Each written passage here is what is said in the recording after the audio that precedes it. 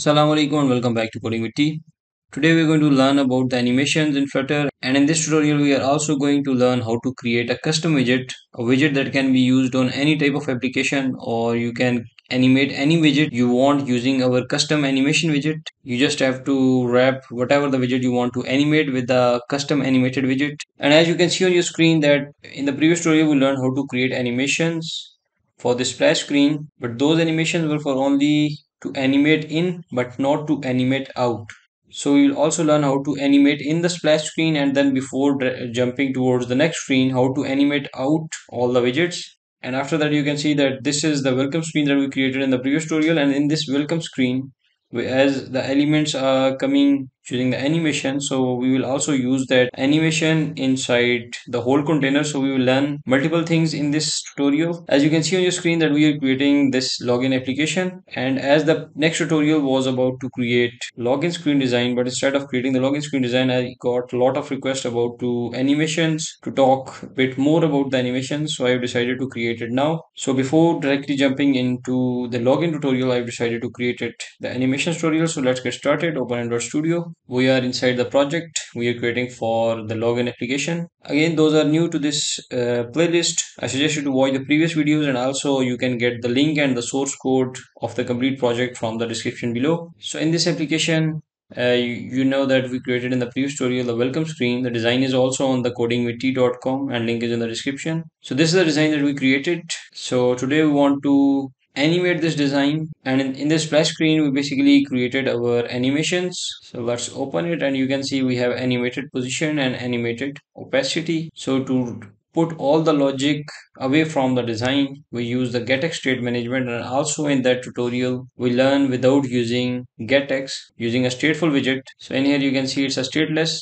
To save the RAM we use stateless widget, and we pass all the code to our controller, right? So if you don't want to use the getX, you just have to cut this code and paste it over here, make it to stateful, and that's it. So the first thing that we are going to do for today's tutorial is to create our custom widget. Go to lib folder, source, features, and inside the splash screen I have already created splash animation widget. So as I talked about that we are going to create the animation that can be used on any type of widget. So instead of creating it inside this splash screen, inside the common widgets, create a new folder, name it fade in animation, and inside this let's create a design file, animation design.dart, create a stateless widget. So this is a simple empty stateless widget. Let's remove this, the one created in the splash screen. Now go to splash screen, and this time go to refactor, extract flutter widget. So I'm going to name it T fade in animation. Click refactor, and at the bottom you can see we have a stateless class created. So let's just cut it from here, go to the custom file we created, replace the stateless class, import this library. So the first thing you need to understand is that we have animated position widget. To animate it we need top, left, bottom, and right. Maybe we need top for some widgets and top and left for some other widgets, and maybe so you can see we can create any combination. So for that we need to pass two values over here. The first one is the after value, which you can say the top after, and this is top before.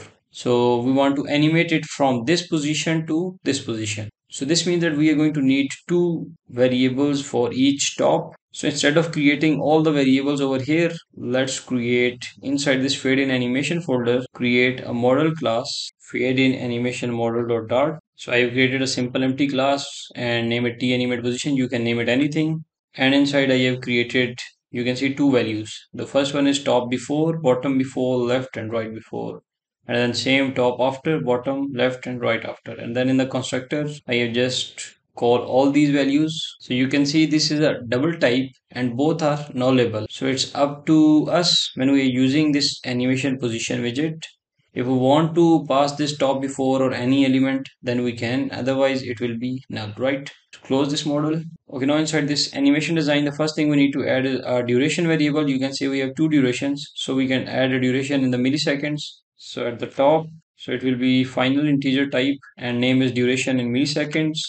Let's replace this duration with this one, duration in milliseconds, and we have to remove this constant. Also, to get this duration from the user or from the one who is using, Duration is required because without duration it is going to give us error, so it should be required. Okay, now if we see over here that we have a splash controller, so we are also being dependent on this splash controller. So we don't want to depend on any activity. We want to create our own custom animation. So again, I am going to go to the controllers, splash controller, cut it from here, fade in animation and paste it. So now we have splash screen controller. Let's right click, refactor, rename it. I'm going to name it fade in animation controller. Click refactor and also change this name to, now go back to design, and we can simply directly call this as in the splash screen. We are calling using the get.put. Let's just cut it over here from here because we don't need it. Go to the design and let's replace this splash controller with get.put with the fade in animation controller. Let's import this dependency. So to replace this name as splash controller, control or with the controller, hit replace all, and that's it. We don't need this controller from anybody now. Let's remove this constant. Okay, we have this controller placed. We have the duration. Now we need to add top, left, bottom, and right. So we have top, left, bottom, and right, all the values placed. And now we need to add these values that we created in the model. So let's add that model first. And the name of the model is T animate position. Okay, now let's try to add a model to add all these values over here or to replace these values. So the model is added. We will get the values of this model from where we are using this. Just remove this underscore. So this is also going to be nullable. So add a question mark. So by making this null means that if someone is going to pass the values inside this animate position, then this is going to animate accordingly. If nobody is going to pass any value inside this animate position, then only this opacity is going to work.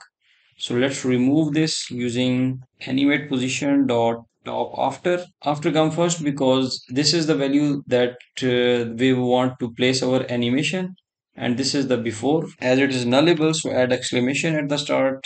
Remove all these values with the animate position dot. Okay, you added all these names. Let's just simplify this name to animate control or to replace, and replace this animate position with this. Okay, in here we are almost done, but the last thing is we need to replace this image with the child widget. Let's comment it first, and as a child we are going to create the custom child. Find a widget, add a widget, name it child, and that's it. Now this child is being replaced with this child, and over here required this dot child, and as this animate is null, so we don't need required over there. Okay, our widget is ready. So let's have a quick recap. We created the custom widget, replace the duration, add animations for all the widgets, all the points, and then as a child we have added a widget.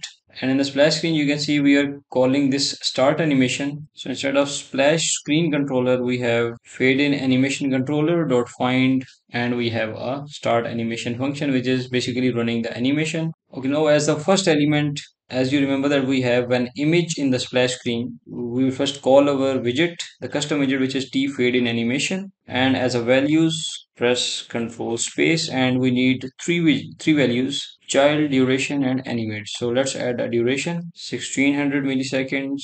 After the duration, let's add animate property, and animate is t fade in animation. Animate is of t animation position. Alt enter, import its library. Now inside this t animation position we can add top after and top before. Top after 0 because it is at the 0 from the top, and top before is minus 30. And we also have left before as minus 30 and left after as 0. So we have added the animation, and then as a child we have one single image. Place this child with the one we created. So let me first just remove all the obx animated position with the fade in animation. Top is fixed. We will write top before and top after as 80. It's not going to animate now. And then as a left, so I just replaced all the elements with the T fade in animation, and you can see that we have three properties for all: duration, animation, and child. So you can see the code has been reduced, reusability has been applied. Now let's try to run the application. Okay, so in here we got an error which is T fade in animation controller not found. So inside the splash screen, let's go to the top, and this animation controller is not found. So in here at the top, as we use this get.put, we just have to copy it, paste it over here, and with the help of this controller we can simply call this function, which is start animation. Let's do the hot reload. So our application is now working.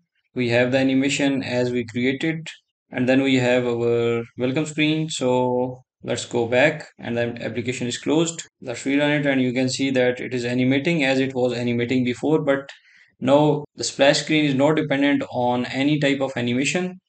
Now the next thing is that we want to go to this animation controller, and you can see that this function is being called when we try to animate, and this boolean variable is animating our animation. So inside this function, after this many seconds, I want to make this animation to false so it can go back.